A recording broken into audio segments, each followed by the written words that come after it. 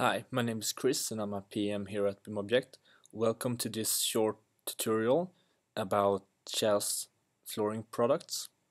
I'm going to show you how to use their products on the portal, and I'm going to use the BIMobject Revit app and use the browse function. I have searched for Kährs on the portal and selected one of their products.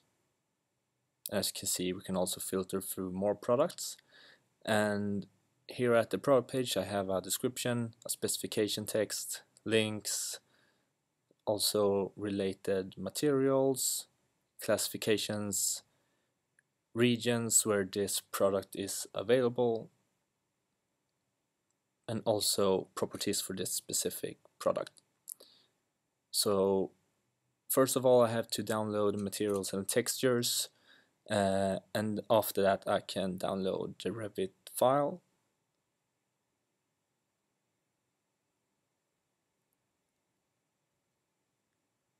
And as you can see to the right, there is an instruction how to insert the texture on your computer, which I have already done, and therefore the texture is visible.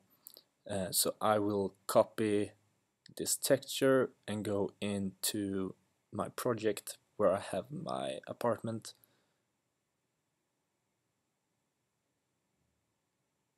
and then I will paste it, and after I have pasted it I can remove it since the texture now is available in the project.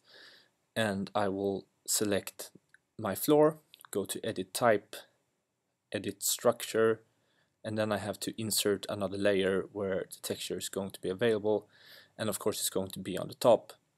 And I press that little button, and if I have a lot of materials I can search for the one that I want, and then I have to add a thickness, and according to the product page this should be 15 millimeters.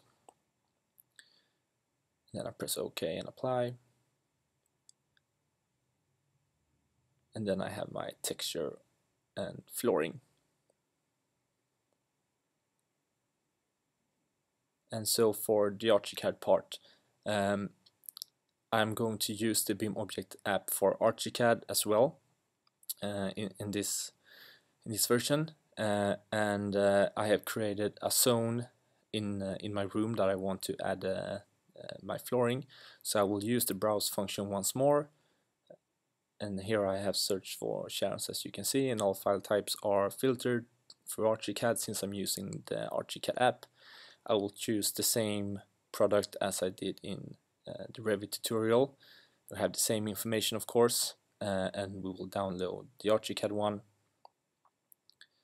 And now it's in my file, so I can go to this view and select my zone, which I have created for this specific room. And once it's selected, I can go to design, and then to design extras, interior wizard, and then create room accessories. And of course I'm going to use the floor one. And then I have all my downloaded textures, so I will choose that one, and then I will go to the 3D view, and I have inserted this product from Kährs.